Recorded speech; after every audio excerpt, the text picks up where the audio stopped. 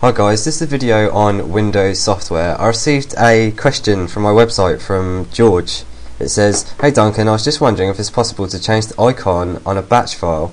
I tried. There is no option for you to change the icon. I can do it on any other folder, but not on bat. Do you know any way on how to do that? Please respond, thanks." Well, I thought to myself, right, okay, I'm going to make a test batch file. I'm going to call it test.bat.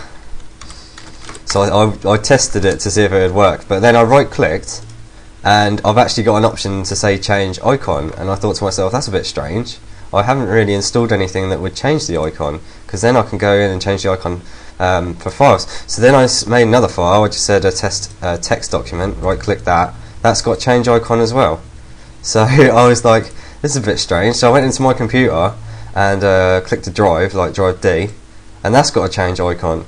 So a piece of software I've installed has allowed me to change the icons of practically everything on my hard drive, and I eventually found out what it was. And I've previously talked about something called iColor folder, and it allows me to change the colours of folders. So you right click, colour label, green, and then it will change your colours, folder colour green. Now what I didn't realise is that it's also got an option now where you can change all your icons. You just right click and say change icon, and you can find your icon. So just thought I'd share that with you. It's a very useful feature of iColor folder. I just thought it was just to do with colouring folders, but obviously not. You can now also change icons. So I hope this helps, George. Download iColor folder. It's free. I'll provide the link in the description.